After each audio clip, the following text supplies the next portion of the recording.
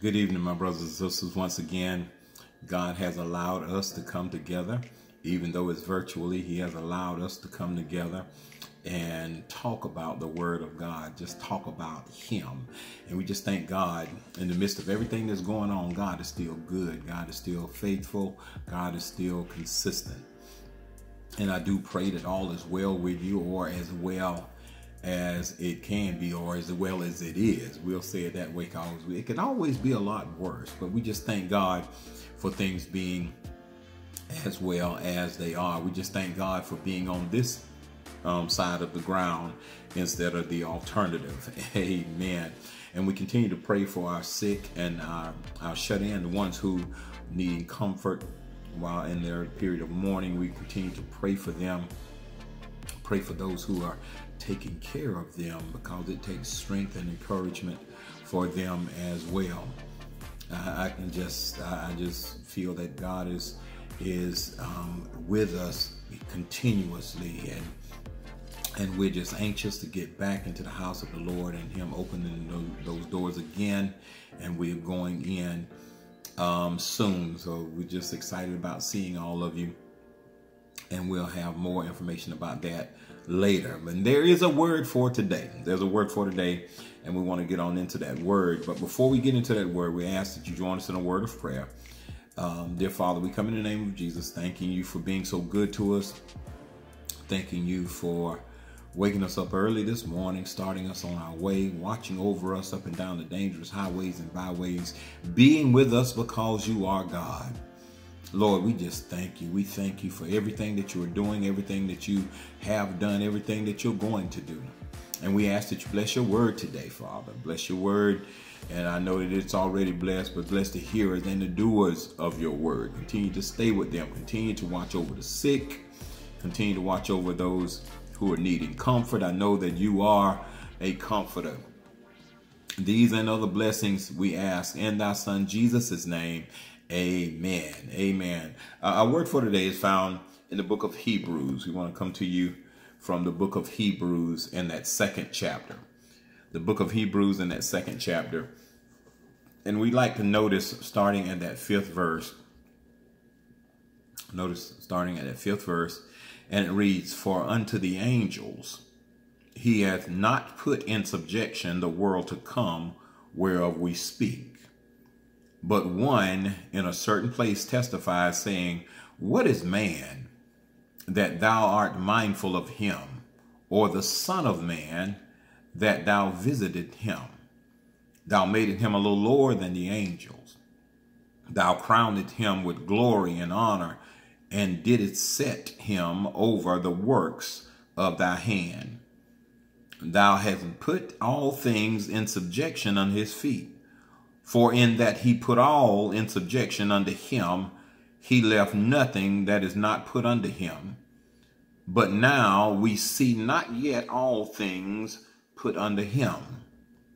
But we see Jesus, who was made a little lower than the angels for the suffering of death, crowned with glory and honor, that he, by the grace of God, should taste death for every man." Amen. And we'd like to take our premise and our thought from that ninth verse.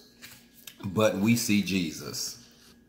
But we see Jesus.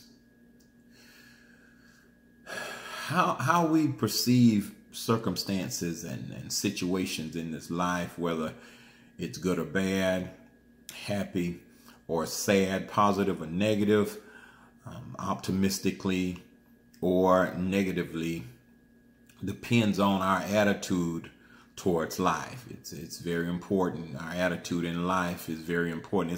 It's a little thing, but it carries a lot of weight. The way that we see things is very important, because it can determine whether your life can be filled with misery or whether it'll be filled with joy. Let me give some examples. You may see the glass half empty. I'll see the glass half full. You may see a burnt steak or a burnt piece of meat. I may see that steak or that piece of meat well done. You may see your gas tank half empty or almost empty, but I'll see that I have enough to make it to where I'm going. You might look at the weather and you say, oh, all those clouds in the sky, but I'll see the sun peeping through the clouds because the storm is almost gone. Amen. It depends on your attitude and how you look at life. See, Paul tells us in Romans 12:2, he said, be not conformed to this world, but be ye transformed by the renewing of your mind. It's the way that you see things that can tell the world whether or not you are a mature Christian or whether you're still a babe in Christ. Are y'all with me? The book of Hebrews is believed to have been written between the years of AD 68 and AD 70. The author is unknown, but many theologians attribute the writings to the Apostle Paul, and some attribute it to Barnabas. But because of its eloquence in writing, some even may say that that Apollos may have written this. But nevertheless, we have the Word of God. Amen. Ain't no need of trying to fuss over who wrote it. We just know that we got it and it's there. Now, this epistle was written to suffering Christians that needed more than a pie in the sky or a by and by, sweet by and by message.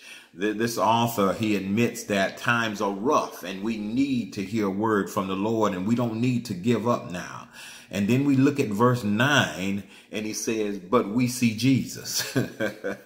But we see Jesus. And it's talking about the church. It's talking about Christians. No matter how rough things are, we still see Jesus. As bad as it is and as dark as it is, the writer, under divine inspiration of the Holy Ghost, says there is a bright light to lift us up and to look at. We see Jesus. No matter how rough things may get in life, we see Jesus. No matter how hard it may be to feed our family, we see Jesus. No matter how wicked this world may be, we see Jesus. And I want to submit to you today that when we see Jesus, we can find hope. When we see Jesus, we can find peace. When we see Jesus, we can find love. When we see Jesus, we can find joy. We can find strength to hold on to God's unchanging hands. And oftentimes, so many times, we feel or we think that we only see Jesus in the Gospels. But I want you to recognize that Jesus was all through the Old Testament in the Bible as well as the New Testament, because if we go back and we trace back when Jesus was in the Old Testament, some will say, well, Jesus wasn't in there. They didn't have his name in there, but they didn't have to have his name, but they alluded to or they referred to Jesus. In Genesis 3, when God was talking, he was talking to Eve when he was pronouncing her punishment. He said that the seed of the woman will bruise the head of the serpent. In Exodus, he said Moses was talking about that prophet that should come. In Leviticus, he was talking about the peace offering. In Numbers, it was talking about the scepter that shall rise out of Israel. In Joshua, it was talking, he was called the captain of the host. In 1st and 2nd Samuel, he was called the rock of my salvation. In Job, he was called the days man that stand between us. In Psalms, he is my fortress and my refuge. In Proverbs, he is the friend that sticks closer than a dear brother. In Ecclesiastes, he is the creator. In the Song of Solomon, he is the rose of Sharon. In Isaiah, he is the root of Jesse and a sure foundation. In Jeremiah, he is the balm of Gilead and he is a resting place. In Ezekiel, he's a wheel in the middle of a wheel. In Daniel, he's a stone cut without hands. In Joel, he is the hope of his people. In Micah, He is a ruler in Israel. In Nahum, he is a stronghold. In Habakkuk, he is my embracer. In Zechariah, he is a wall of fire. In Malachi, he is the son of righteousness. If I don't know about you, but we see Jesus all through the Old Testament. He's always been here. When Abraham was out there outside of his tent and he saw three men coming, it was the Lord and two angels. The two angels were on their way to destroy Sodom and Gomorrah, and he began to tell him about Isaac is going to be born. So Jesus appeared even in the Old Testament. We see Jesus all through the Bible in many different ways. There are 5 different ways that we see Jesus in the Bible. The first way, we see him as the promised seed. We got to go back to the Old Testament to see him as the promised seed. The first one is in Genesis 3:15, when he told Eve, as I mentioned before, that your seed will bruise the head of the serpent. In other words, he will be the one to destroy the devil. Amen. In Isaiah the prophet that began to prophesy of the coming of Jesus, or the promised seed, he began to prophesy some 700 years before Jesus was born. Isaiah 9 tells us that unto us a child is born, unto us a son is given, and the government shall be upon his shoulders. He shall be called the mighty God. He shall be called the Prince of Peace. He shall be called Wonderful and Counselor. Amen. This is the word that he was going to be. He was promised that he would be coming. And then in John 3:16, it tells us that the promise was fulfilled because God so loved the world that he gave his only begotten son, and that's Jesus. That's this promised seed that we see born to take away the sins of the world. Amen. So the first way we see Jesus in the Bible is the promised seed. The second way we see Jesus is the powerful Son of God. And we can look at the power that God gave him once he came out of the wilderness.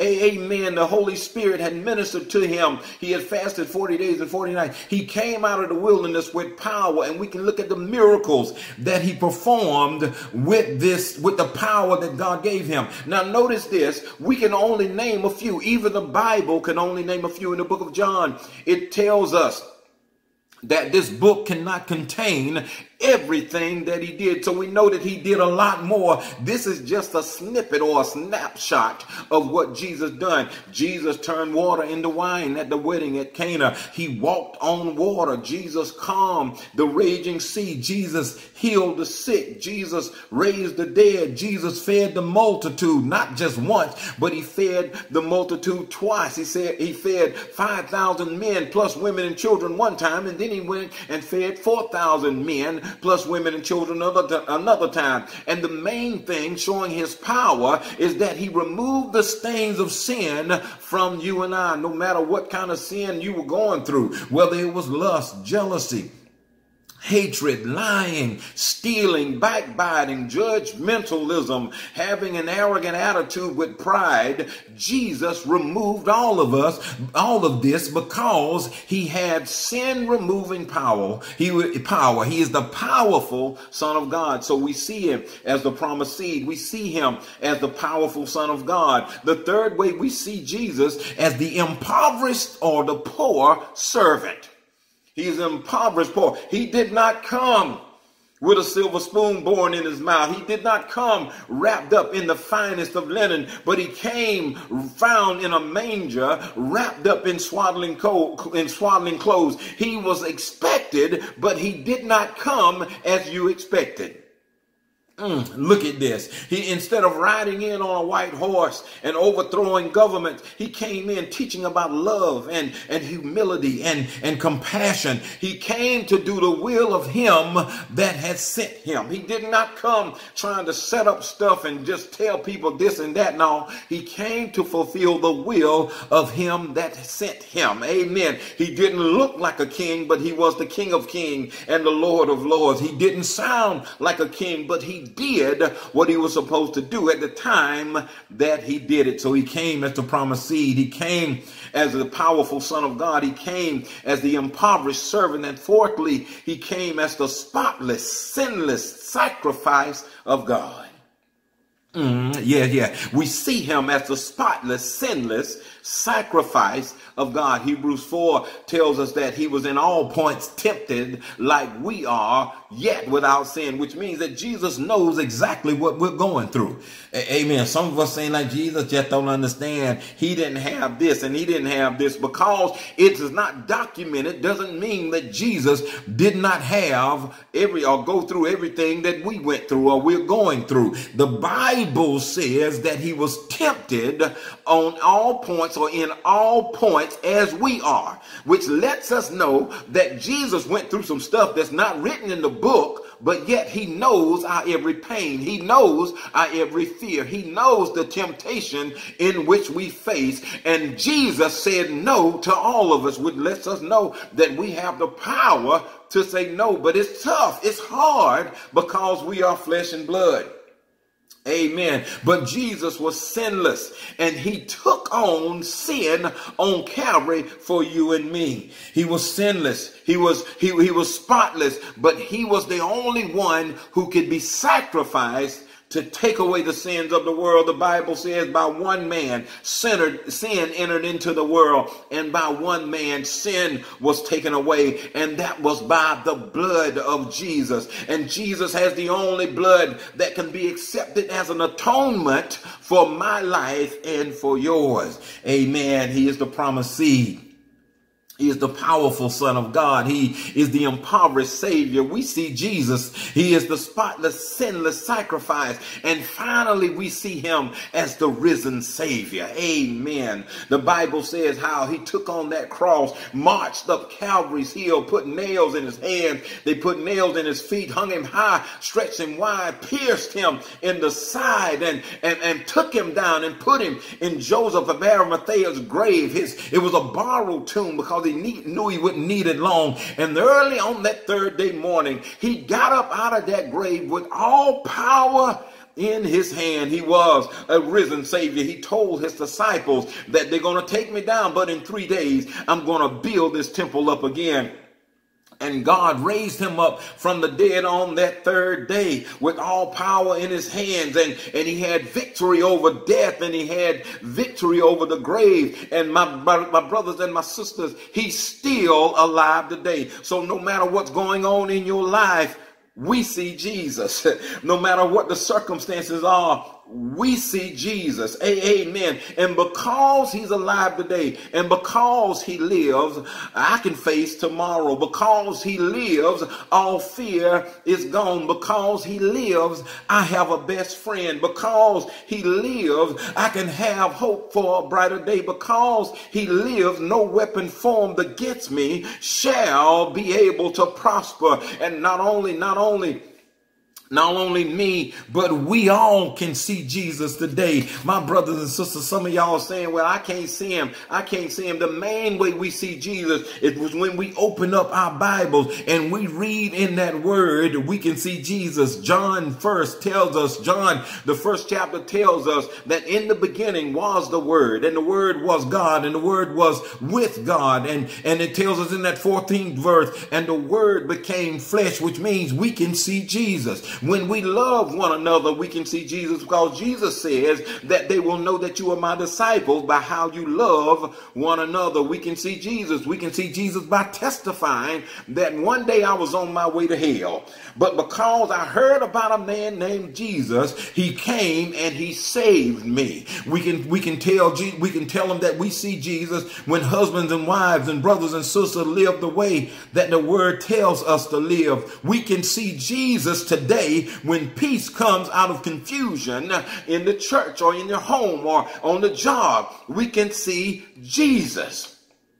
Amen. And not only today, but we'll be able to see Jesus in the future also. Revelations 1:7 tells us, behold, he cometh with the clouds, and every eye shall see him, every knee shall bow, every tongue shall confess. The Bible tells us when the trumpet sounds, the dead in Christ will rise first, and then those who are left will be translated in the twinkling of an eye. 1 John 3:2 tells, beloved, we are now the sons of God, and it doth not yet appear what we shall be. But we know that when he shall appear, we shall be just like him.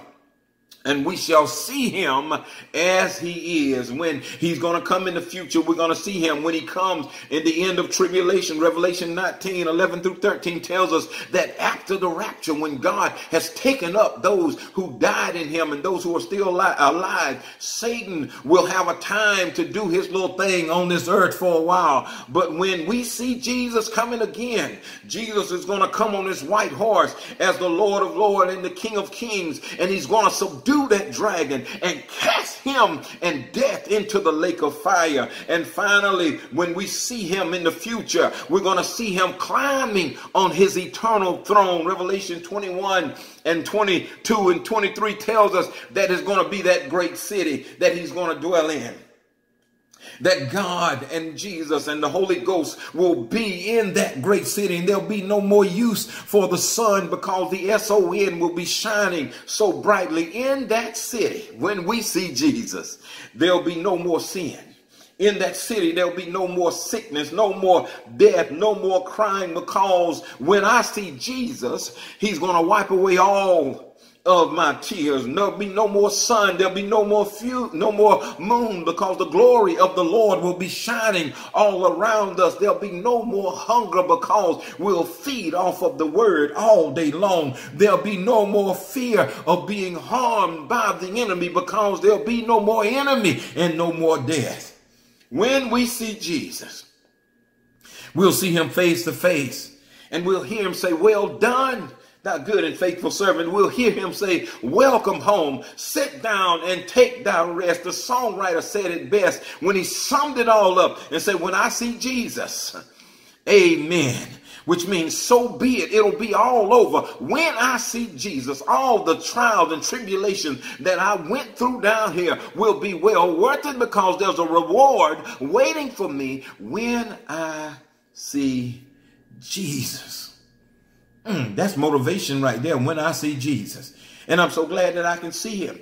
Even on this side of the river, I can see him. I get up early in the morning looking for Jesus. I go to bed at night looking for Jesus. I look for Jesus all during the day, because we need him.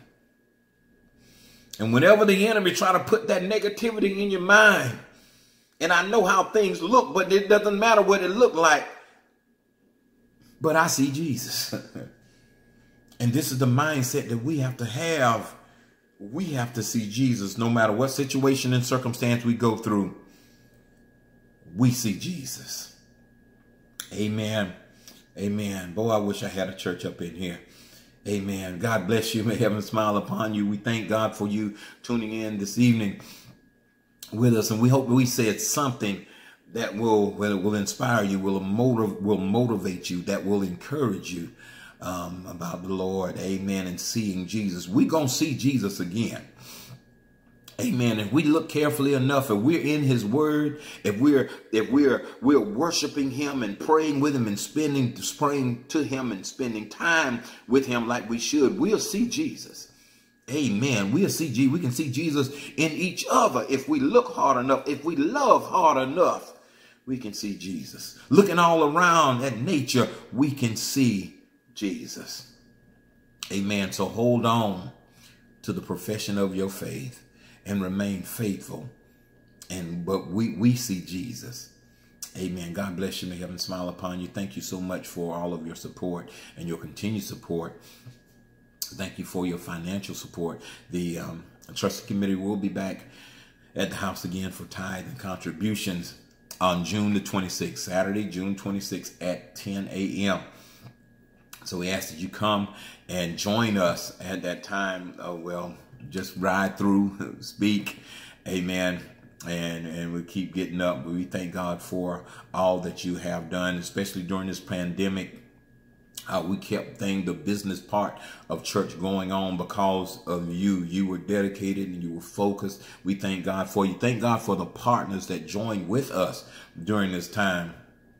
We love you. We thank you for all that you have done, all that you're going to do later. I hope that you don't drop us now. Amen. Or in the future when we start back, and we're asking, or we're seeking God how we can keep this YouTube ministry going on, and we're going to keep trying that in some way. We just thank God for all of it. Continue to pray for our sick and our shelter. Well, if you're mailing it in, let me give that address is Mitzvah Baptist Church, Post Office Box 1275, Baxley, Georgia 31515. That's Mitzvah Baptist Church, Post Office Box 1275, Baxley, Georgia 31515. Now, continue to pray for our sick and our shut-in. Continue to pray for those needing comfort at this time. Continue to pray for our leadership. Pray for me. Keep me in your prayers. Amen. We are praying. We are diligently praying that God will allow us to go back in the house soon and give him praise, honor, and glory, mainly with the fellowship one with another. Amen. We just thank God for that coming. Amen. Continue to be safe when you go out. Watch your distance. Keep washing your hands and wear your mask when you need to. Amen. And we're hoping to see you soon. We're looking forward to seeing you soon. So we're gonna get away from this now. We're gonna go for now. Amen. And we're looking forward to seeing you all soon. So you all take care. Take care of yourselves. Take care of each other. Amen. Until next time. Until next time. God bless you.